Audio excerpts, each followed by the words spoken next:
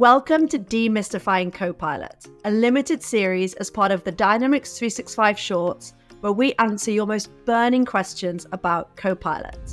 Today, I'm welcoming Georg Glantschnig, VP of AI ERP at Microsoft. Welcome, Georg. Hi, Lydia, and happy to help to demystify Copilot.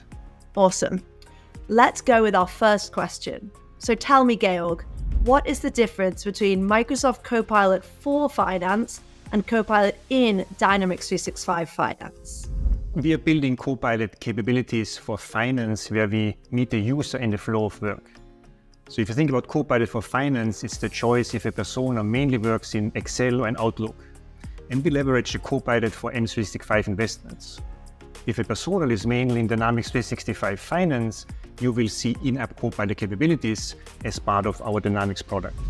Awesome. That was a great answer. Thanks, Georg.